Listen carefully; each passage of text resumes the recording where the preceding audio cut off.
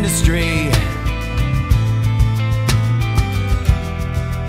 Needless waste and chemical dependency.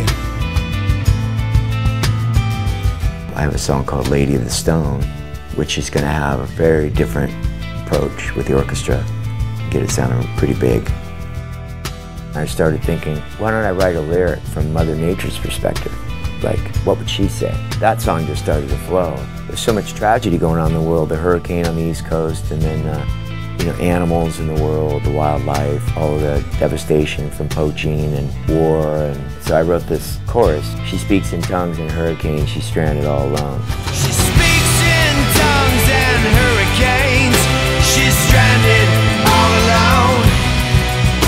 And with these signs we still don't hear the Lady of the Stone.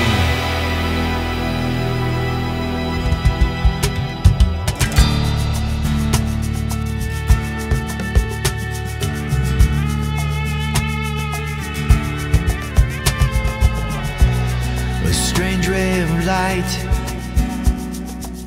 a strand of hope in a fallen world. A lost little girl begins to see.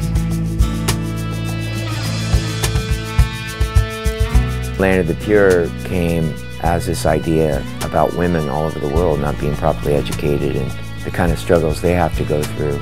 But the main crust of the song was based around Pakistan and the girls in Pakistan. I'm going to have Lily Hayden, who's an amazing violin player who I love, and then Suzanne Daim from Iran, some beautiful Sufi style singing at the end of Land of the Pure. And it just suits the lyric, it makes sense.